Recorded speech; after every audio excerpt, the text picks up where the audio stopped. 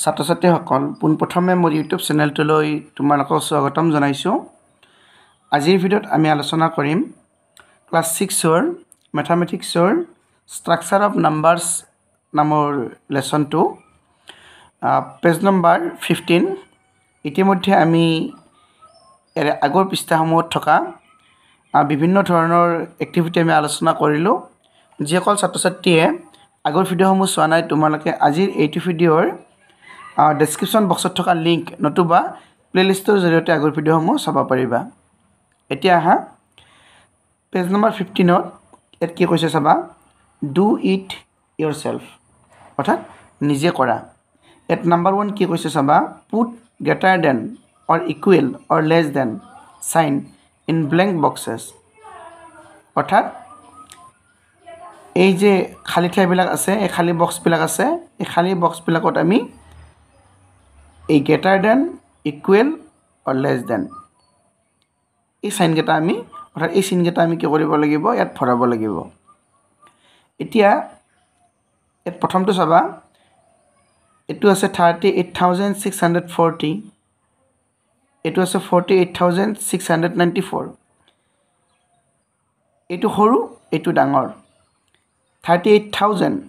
এইটো আছে 48,000, আমি জানো 38,000 সৰু, সেইকাৰণে এইটো দিছে লেছ দেন। লেছ দেন মানে তাতকৈ সৰু। 38,640 লেছ দেন 48,694। এইটোত কি হ'ব চাবা, মই কৈ লৈছোঁ, এইটো হৈছে গ্ৰেটাৰ দেন, তাৰমানে তাতকৈ ডাঙৰ, এইটো সমান। এইটো হৈছে লেছ দেন মানে তাতকৈ সৰু। গতিকে এইটো যিটো সৰু সেইকাৰণে এই চিনটো ব্যৱহাৰ কৰিছে। এইটোত কি হ'ব, ইয়াত চাবা 20,643, 22,000, গতিকে এইটো কি হ'ব, 20,000টো সৰু, 22,000টো ডাঙৰ। গতিকে 20,643 লেছ দেন 22,000 এইটো হ'ব। ইয়াত চাবা আমি ডিজিট চাবা পাৰোঁ, ইয়াত কিমানটা ডিজিট আছে, 1 2 3 4 5 6, ইয়াত 1 2 3 4 5 6 সমান সমান ডিজিট আছে। ইয়াতো 6টা আছে, ইয়াতো 6টা আছে। গতিকে ইয়াতে একেবাৰে বাওঁফালৰটো আছে 1, ইয়াত একেবাৰে বাওঁফালৰটো আছে 3, গতিকে এইটো সৰু হ'ব। এনেকৈ চালে গম পাবা চাবা, 1 10 100 1000 10,000 লাখ, অৰ্থাৎ 1,00,200, এইটো 3,00,100। 1,00,000টো সৰু, 3,00,000টো ডাঙৰ, গতিকে এইটোত এই চিনটো হ'ব, অৰ্থাৎ দিছ নাম্বাৰ লেছ দেন দিছ নাম্বাৰ। এইটো কি হ'ব, এই ডিজিট চোৱা, 1 2 3 4 5 6 7, ইয়াত 7টা আছে, ইয়াতে 1 2 3 4 5 6 7 8 9, ইয়াত 9টা আছে, 1 2 3 4 5 6 7 8 9, গতিকে এইটো ডাঙৰ হয়নে, গতিকে এইটো এই চিনটোৱে হ'ব। এটা কথা মনত ৰাখিবা, ডাঙৰটো সদায় ভিতৰত থাকে। যেনেকুৱা ইয়াত মই যদি 3 লওঁ, ইয়াত যদি 4 লওঁ, 4টো ডাঙৰ নহয়, এই চিম্বলটো হ'ব, অৰ্থাৎ 4টো ভিতৰৰ ফালে থাকিব, এই চিনটোৰ ভিতৰৰ ফালে থাকিব। এইটো মনত ৰখাৰ সহজ উপায়। বা ধৰা এইটো 10, ইয়াত যদি ধৰা 2 থাকে, তেতিয়াহ'লে এই চিনটো হ'ব, তাৰমানে 10টো ডাঙৰ, এই চিনটোৰ ভিতৰৰ ফালে থাকে। ডাঙৰটো সদায় ভিতৰৰ ফালে থাকে, মনত ৰাখিবা। এতিয়া 5 নম্বৰটো চাবা, ইয়াত কিমানটা ডিজিট আছে, 1 2 3 4 5 6 7 8, 1 2 3 4 5 6 7 8, ইয়াতো 8টা ডিজিট, ইয়াতো 8টা ডিজিট আছে। বাওঁফালৰ পৰা চাবা, ইয়াত 2 আছে, ইয়াত 2 আছে, ইয়াত 7 আছে, ইয়াত 7 আছে, ঠিকেই আছে। ইয়াত 8 আছে, ইয়াতো 8 আছে, ইয়াত 5 আছে, ইয়াত 4 আছে, গতিকে 5টো ডাঙৰ, 1 10 100 1000 10,000, ইয়াত 10,000ৰ ঘৰত 5 আছে, আনহাতে ইয়াত 10,000ৰ ঘৰত 4 আছে, গতিকে এইটো ডাঙৰ হ'ব। মই ক'লোঁ নে ডাঙৰটো সদায় ভিতৰৰ ফালে থাকে, এই চিম্বলটো ব্যৱহাৰ কৰে, অৰ্থাৎ দিছ নাম্বাৰ গ্ৰেটাৰ দেন দিছ নাম্বাৰ। বা পঢ়িলে 1 10 100 1000 10,000 লাখ 10 লাখ crore অর্থাৎ 2 crore 78 lakh 56,145 greater than 2 crore 78 lakh 40,561 এটো সবা এট ডিজিট কিমানটা আছে 1 2 3 4 5 6 7 8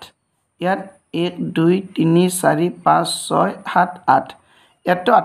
আঠটা আছে ডিজিট ইয়াত আঠটা আছে ডিজিট ইয়াত 8 আছে ইয়াত 8 ইয়াত 9 আছে গতিকে এটো ডাঙৰ হ'ব এই চিনটো হ'ব number 2 arrange the following in increasing order অর্থাৎ এই তলত দিয়া সংখ্যাবোৰ ঊৰ্ধ্বক্ৰমত সজোৱা ইনক্ৰিজিং তাৰমানে সৰুৰ পৰা ডাঙৰলৈকে আমি সজাব লাগে ইয়াত arrange the following in increasing order অর্থাৎ এটা আমি সৰুৰ পৰা ডাঙৰলৈকে সজাব লাগে এত সবতকৈ সৰু সংখ্যা কোনটো ডিজিট চোৱা এত কিমানটা ডিজিট আছে 1 2 3 4 5 6 7 এত সাতটা 1 2 3 4 5 6 7 এত সাতটা 1 2 3 4 5 6 7 এত সাতটা এত সাতটা এত সাতটা এত সাতটা আছে গতিকে প্ৰত্যেকটো নাম্বাৰতে সাতটা কৈ ডিজিট আছে গতিকে কোনটো সৰু কোনটো ডাঙৰ আমি কেনেকৈ গম পাম যদি একে একে সমান সংখ্যক ডিজিট থাকে সবতকৈ বাওফলৰ ডিজিটটো চোৱা এত 5 আছে এত 4 আছে 2 আছে 4 আছে 3 আছে 2 4 আছে গতিকে সবতকৈ সৰু হ'ব 2 গতিকে এটো সবতকৈ সৰু হ'ব গতিকে এটো আমি লিখিলো 2 3 7 8 6 7 1 less than তাহলে এটো সবতকৈ সৰু নেক্সট এটোতকৈ ডাঙৰ কোনটো এটো গল নেক্সট ওয়া এট 2 আছিল হেকানে গল তাৰছত এবাৰ 3 আছে 3 আৰু বেলেগত নাই অকল ইয়াতে আছে বাফলৰ মানে ডিজিটটো সবতকৈ বাফলৰ ডিজিটটো এটো আছে গতিকে এটো হ'ব 3 6 7 6 5 3 2 এটো হ'ব নেক্সট এটো গল এতিয়া 4 থকা এটো 4 আছে এটো 4 আছে এটো 4 আছে আচ্ছা 4 2 4 6 4 3 গতিকে 4 2 2 এই তিনটাৰ ভিতৰত সৰু হ'ব গতিকে আমি এটো লিখিম 4 2 7 6 5 4 9 less than এটো গল তাৰপিছত এটো আছে 4 6 এটো 4 3 4 3 হ'ব 4 3 6 5 7 1 0 less than এটো গল নেক্সট আহিল 4 6 এটো লিখা এবাৰ 4 6 3 8 6 9 0 less than এটো গল নেক্সট আহিলে এটো 5 2 4 5 6 7 8 কিমানটা হল 1 2 3 4 5 6 1 2 3 4 5 6 এটো আমি সৰুৰ পৰা ডাঙৰলৈকে লিখিলো অৰ্থাৎ ইনক্ৰিজিং অৰ্ডাৰ এটো হল নেক্সট 3 নম্বৰটো চাবা 3 নম্বৰটো কি কৈছে arrange the following in decreasing order তাৰমানে এই তলত দিয়াবৰ হেৰিত সজোৱা ডিক্ৰিজিং অৰ্ডাৰ অৰ্থাৎ অধক্ৰমত সজোৱা তাৰমানে ডাঙৰৰ পৰা সৰুলৈকে সজোৱা ইয়াত সবতকৈ ডাঙৰ কোনটো হ'ব চাবা ডিজিট চোৱা 1 2 3 4 5 6 7 সাতটা আছে ইয়াতো সাতটা আছে ডিজিট ইয়াতো সাতটা আছে ইয়াতেও সাতটা আছে ইয়াতে সাতটা ইয়াতেও সাতটা সবতে 7 নাম্বাৰছ অফ ডিজিট আছে গতিকে এতিয়া একেবাৰে বাফলৰ ডিজিটটো চোৱা এট 6 4 2 3 7 4 এই 7টো সবতকৈ ডাঙৰ হয়নে গতিকে এই নাম্বাৰটো সবতকৈ ডাঙৰ হ'ব এই নাম্বাৰটো প্ৰথমতে লিখা আমি এবাৰ ডাঙৰৰ পৰা সৰুলৈকে লিখিব লাগিব এটো 7 4 1 6 5 4 3 greater than তাৰে এটো সবতকৈ ডাঙৰ এটো গল নেক্সট ওয়া এইটো 6 আছে এইটো হ'ব 6 4 7 8 5 4 6 greater than এইটো গ'ল নেক্সট ইয়াত 4 আছে এইটোতো 4 আছে কিন্তু এইটো 4 7 আৰু এইটো 4 7 দুটা একে 4 7 5 at 4 7 3 এই 5 টো ডাঙৰ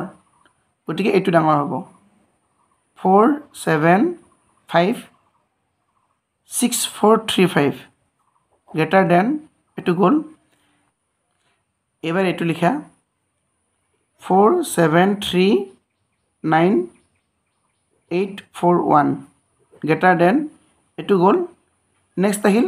ইয়াত 3 আছে ইয়াত 2 আছে গতিকে 3 টো ডাঙৰ এইটো হ'ব 3 6 5 3 8 7 0 greater than এইটো হ'ব সবতকে সৰু 2 1 8 6 4 5 8 এইটো হ'ব আনসাৰ